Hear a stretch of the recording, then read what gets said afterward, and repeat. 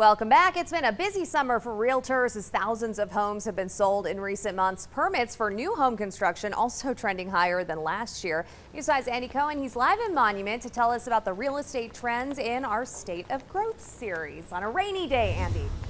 Elizabeth, they are just putting the finishing touches on this custom home by Jaden Homes here in Monument. It is one of 25 homes that are a part of this year's Parade of Homes parade route. Another 7 homes you'll be able to see virtually.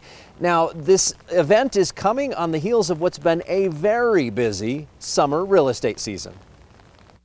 It's the annual showcase in the latest trends in technology and home building, with 25 custom homes on display and 7 that you can visit virtually. We've got them ranging in the, just like we always do, in the 300s all the way over $2 million. So there's some beautiful homes this year. Thousands of people attend the Parade of Homes each year, so the HBA worked closely with the health department to create a plan to keep everyone safe.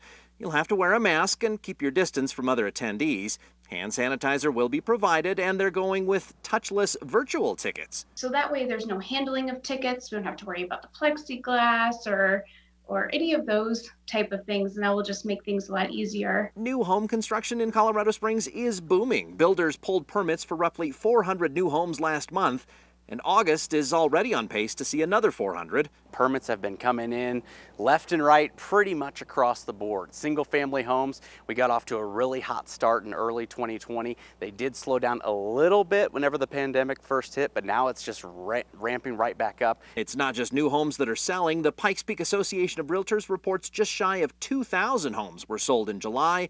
And many more people are spending money this summer remodeling as well. Residential alteration permits are high, very, very high. They've been going up for the past 4 or 5 months now.